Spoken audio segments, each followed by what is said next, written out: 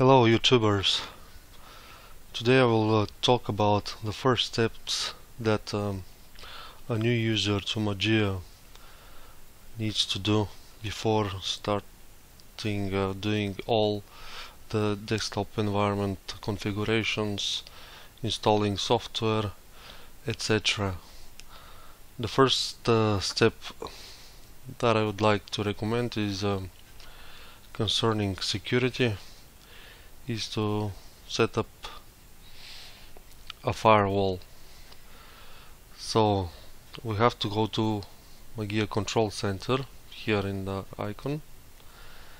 We enter our password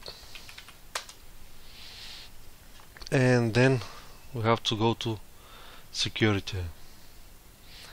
As we can see here on the right with the green icon, set up your personal firewall. So first thing, we need to enable our firewall. Mageia is coming with an embedded firewall which has special IP tables rules. It's very easy to configure.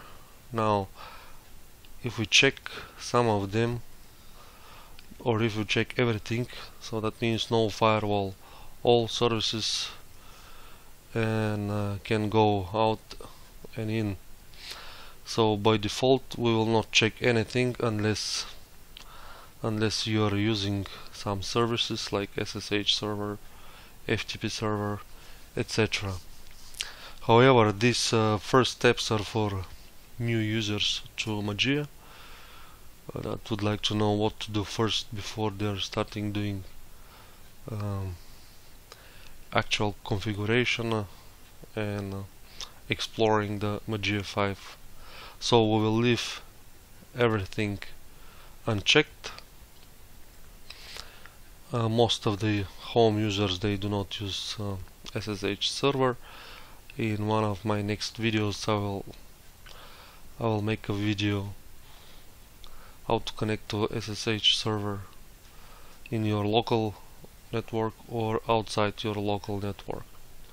So for this we will leave everything unchecked for now. Click OK.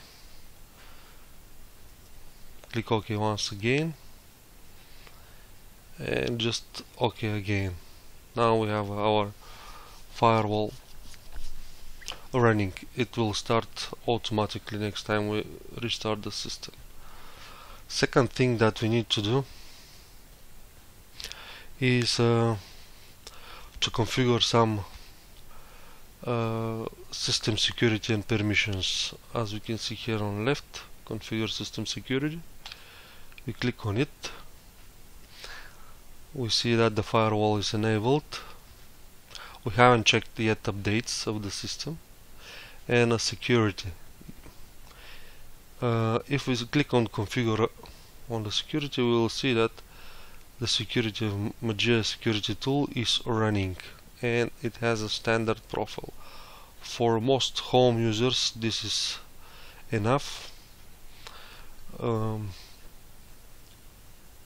can see on the next tabs how we can even more configure your security here. There's various options which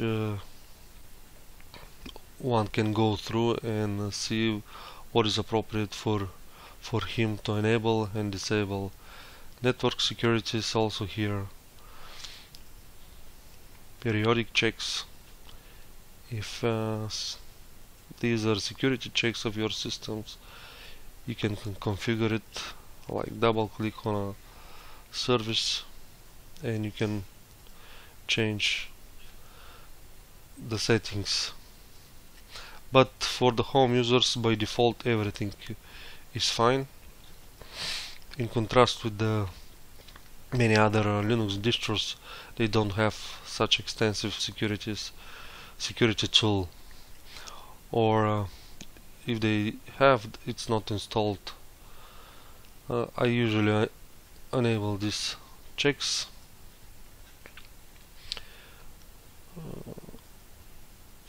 They are just notifications.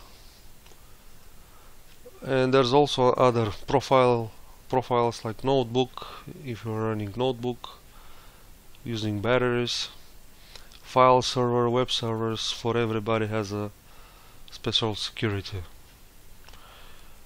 Okay, we have to be sure that this is enabled. Of course, if you are using just a home computer, that just web browsing and some basic daily routines which you are not concerned for security, you can uncheck this, enable Mageia security tool. Now we can close this. If there are some changes made, it will pop up here on the securities. You can leave it or cancel it. This was the second step. The third step is to configure the software repositories. We have to go to the software management, then configure media sources for install and update.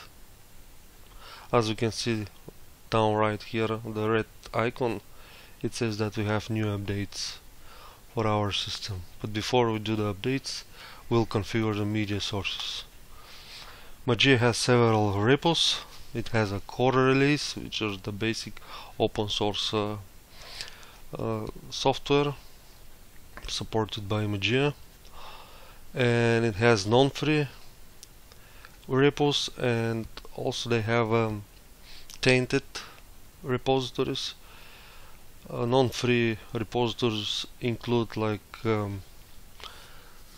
non-free softwares like NVIDIA graphic drivers, Radeon graphic drivers, etc.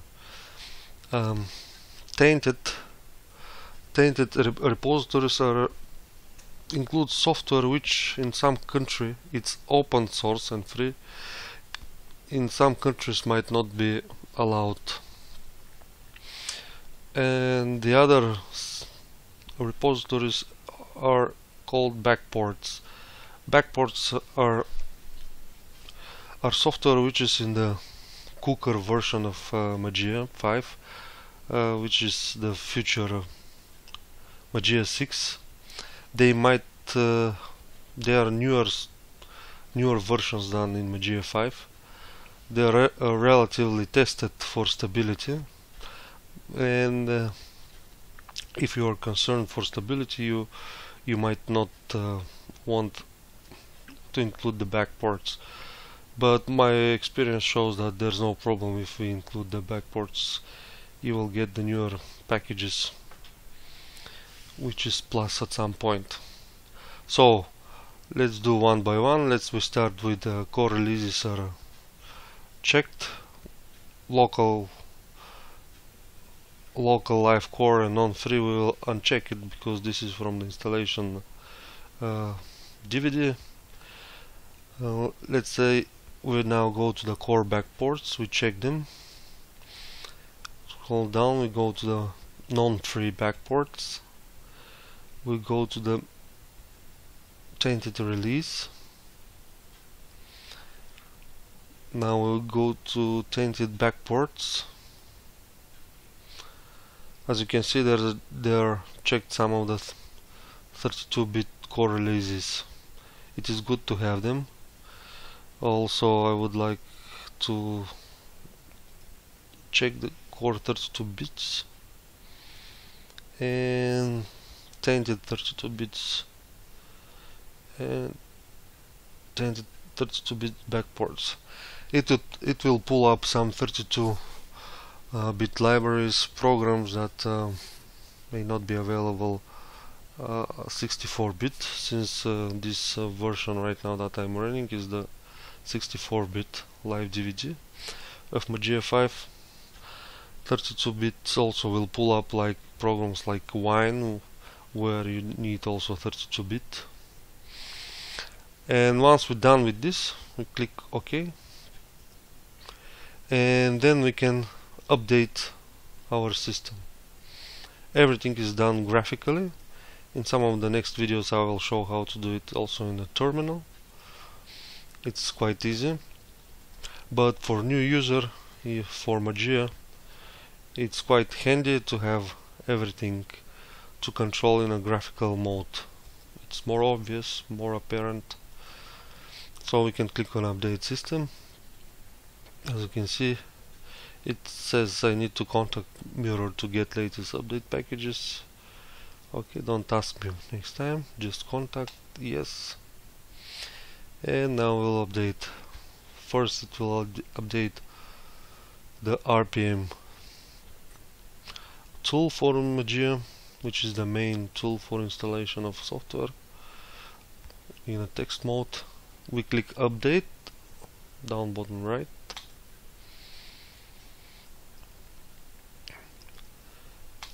Yes to this message, and now it will update the RPM system and will find new packages. It says that inspections, but by default everything is okay. It starts again, restarted the system because updated the RPM base database, and now we have a great deal of packages to update. Now we click update. 264 packages will be installed. 347 megabyte will be retrieved. Yes, and the process of updation started. I will pause the video until the updates are done. Alright, the update finished, and it asks us to restart. Usually after a lot of updates, if you haven't updated the computer for a month or something, it's good to restart the system. Or if it asks for restart, we have to restart it in order the new updates to take effect. Okay, I will restart right now the virtual box. Alright, it restarted. Updates went without problem. Everything works right now. We have a newer kernel of Mageia. We have a newer version of Firefox and other programs. Also, as you saw, we enabled also the tainted and non-free repos and also backports, so they pulled up from these also the new versions of some of the software already installed here in the live DVD. The update can be done also in the text mode or in a terminal. We have to go to the root mode, super user, enter. We enter our password, and now we're in the root. The command for update of the system is urpmi -- auto update. It's good to run it sometime in order to check all the media again if there are additional updates. It checks right now all these that we checked, all these repos.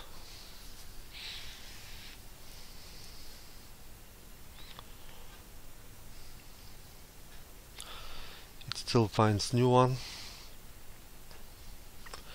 We just yes, enter. Now it pulls up from tainted repos.